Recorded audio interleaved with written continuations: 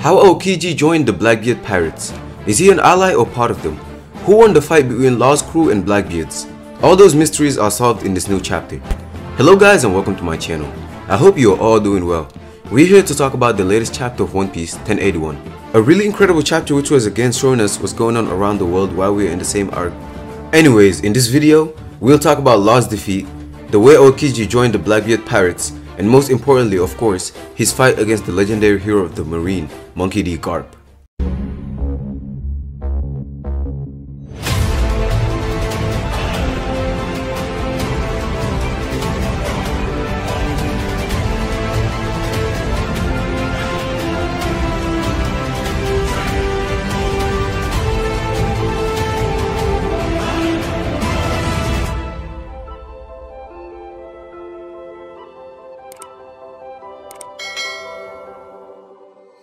Let's start by analyzing the color spread of this chapter, 1081.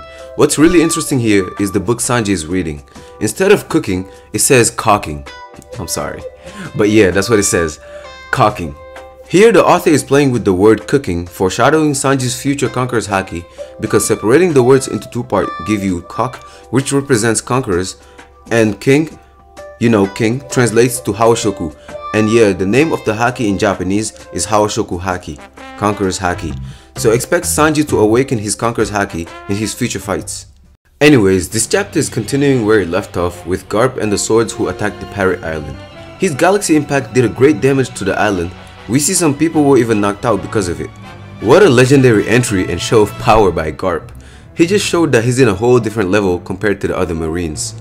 Now that we're in the final saga of One Piece, it's time for all the characters who haven't revealed their powers yet, like Shanks, Dragon, Garp, etc. to show their true strength. In his prime, Garp was stronger than anyone in the Marines, and what he says in this chapter after his attack just proves it.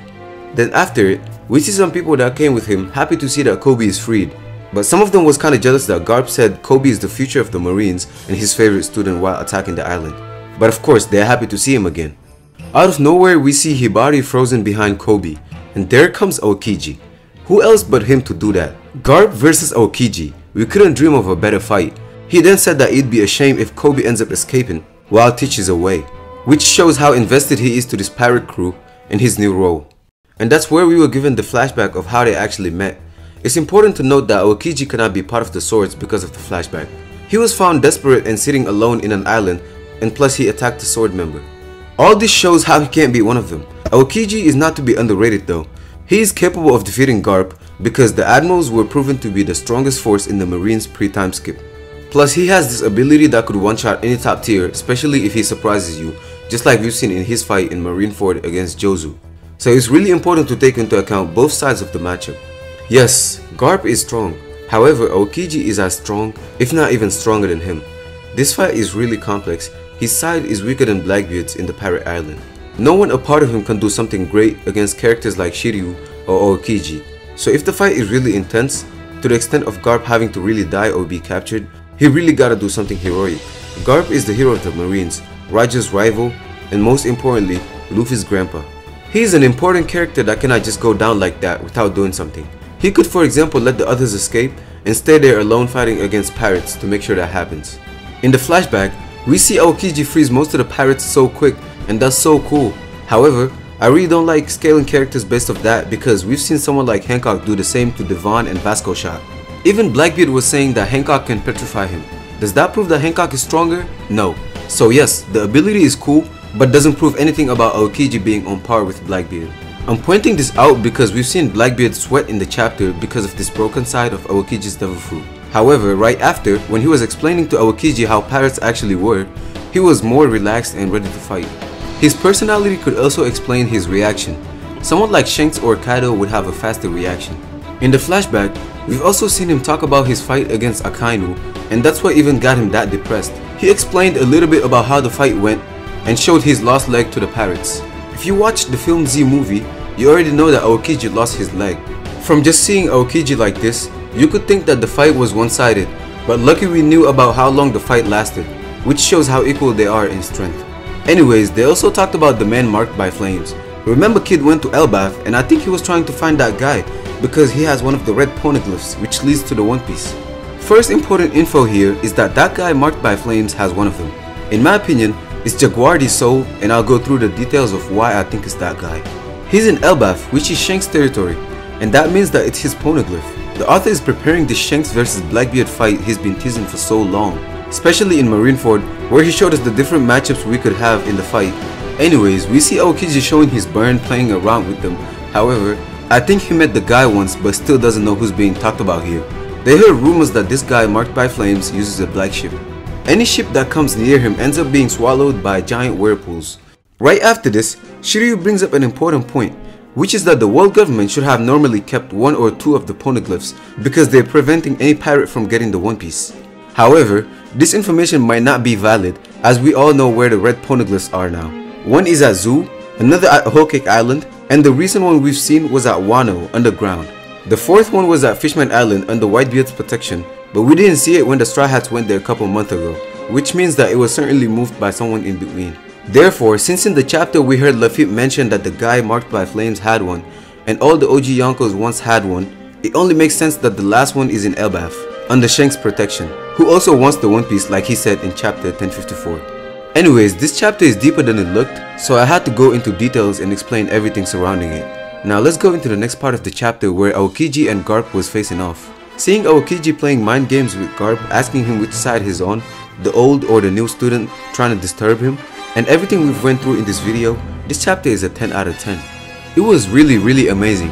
So Aokiji attacked Garp with the ice ball attack, keeping him inside of it. However, Garp gets out of it easily and counters him with the blue hole attack. Here we can notice the black reddish lightnings, which confirms that Garp has Conqueror's coding. Garp is really a monster, man, especially at his prime, because he uses his bare hands to fight, coated all with Conquerors and armor and haki to fight top pirates.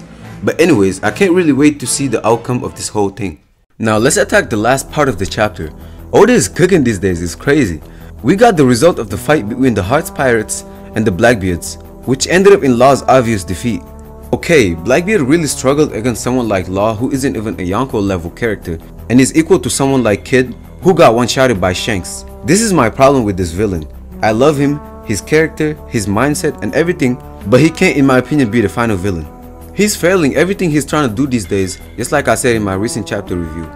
He went to Amazon Lily to get Boa's fruit and failed, because he saw Rayleigh, and the guy even admitted that he was weaker than him, especially with his age. Then he captured Kobe himself, who helped him in the Rookie Port incident, which played a huge role into making him a Yonko, and failed again because he cannot use him to negotiate with the world government. And he now failed again because he got nothing from this fight, and the captain of the defeated crew, Law, ended up escaping from him. And that's too many L's he's taken if you ask me. I don't know how his fight against Shanks or Luffy is gonna go, or when he's gonna be in the show. However, I strongly believe that Rox is coming back as a final villain. Trust me, the Rox hype is real, and check out my theory that I dropped this week explaining his comeback.